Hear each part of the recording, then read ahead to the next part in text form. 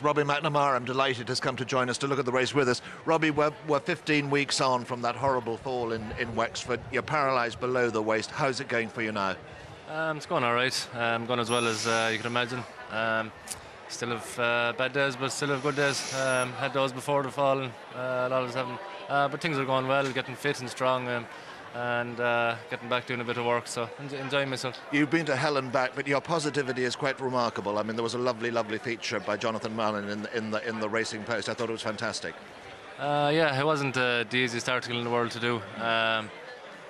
I had a good chat with Jonathan Mullen for, I'd say we were there for about an hour and a half or 2 hours, and it wasn't easy at times, but I kind of wanted to get it out there, and rather than just people seeing the good side of it.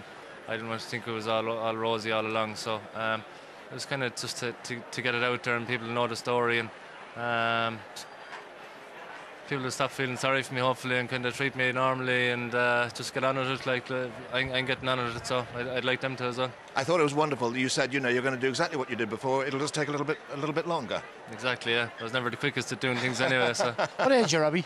26. Yeah, it must be a great man, a great mind, and great backing to deal with it like that. You know, it's some shock to the system.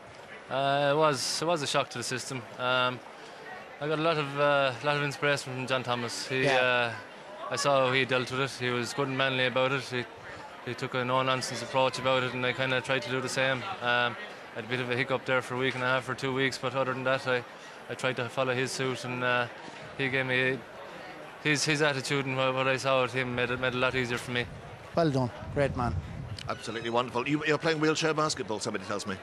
Yeah, playing it. I'm enjoying it. Got a fall the other day. I had a wheelchair tipped over, but well used to it. I enjoy it. It's good. It's a contact sport, and there's good crack. And Robbie, there was a lovely photograph in the Racing Post of you riding a horse.